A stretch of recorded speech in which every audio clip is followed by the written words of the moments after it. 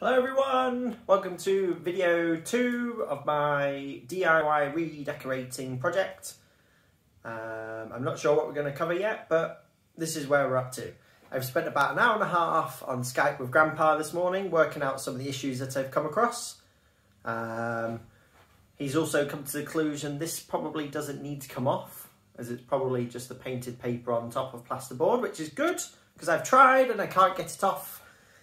We've worked out what I need to do to get the radiator off, so I don't need to get a plumber in, and we've been working out what I need to do to put an extra plug socket in. So today we are going to cut the holes in the wall to put a new plug socket in. We need to make a space for a backing plate, and then cut a hole down the wall for the cable to go under the floorboards. And then that's about it, as we're waiting on more things from Amazon to turn up. Yeah, we'll see how we get on. So for those of you who don't know and haven't been here, in my spare room, there is one singular plug socket in the entire room. One plug. Nothing else anywhere, which is ridiculous, which is why I'm going to change that one to a double and I'm going to put a new one in. Now, one thing I didn't know is that the floorboards run the entire length of the room and then go under the wall. I didn't know this. I thought they'd be much shorter and they'd be much easier to pull up. I wanted to plug in the corner. But because of this, the plug is going to have to go opposite the other one, so the cable can just run under the floorboards nice and easy. So what I've done is I've marked out on the wall here where it's going to go. Those of you wondering why this is off to the side, it's because these circles in the bottom are where the cable goes through and they aren't central. And we're going to replaster again afterwards. So that's going to go into the wall there. And the cable will run down and go under the floorboard. And we're going to add a spur to that one. So here we go.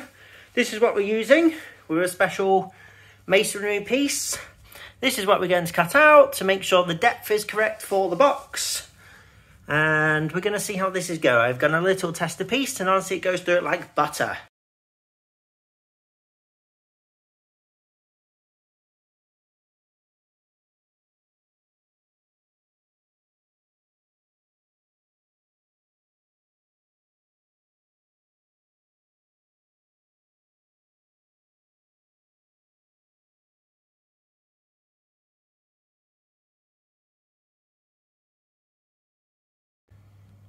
Right, we haven't died, which is good. We've chopped this piece out, which was the plaster, which has fallen out nice and easy. And this piece has come out of here, nice and easy. If we get this, then it fits. Happy days. It obviously just needs to be sunk a bit more. So, this is a special brick chisel.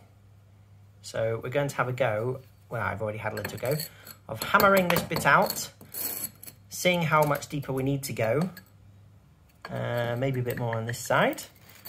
And yeah, let's see how this goes. Sorry to my neighbours for the next bit, but hey ho.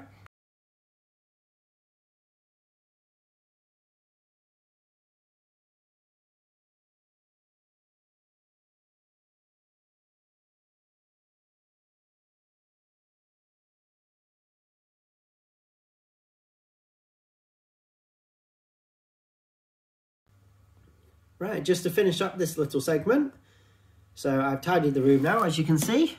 This is screwed in, it's secure, it's in place, it's flush behind the wall. It just, obviously the wall needs repairing now and the cable needs putting in. But the cable, well, the plug won't be live until after I've plastered.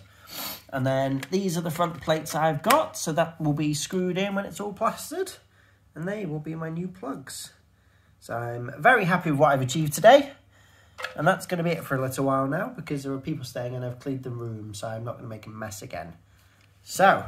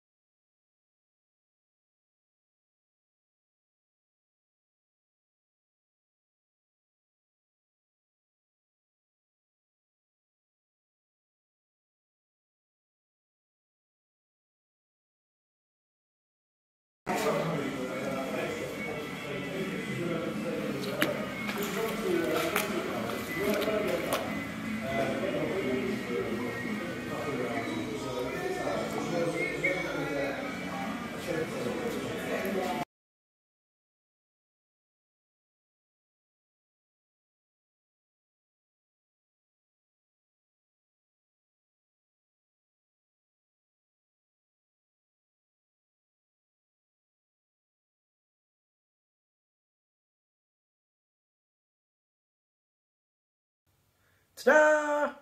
Had a haircut. Final update for this video.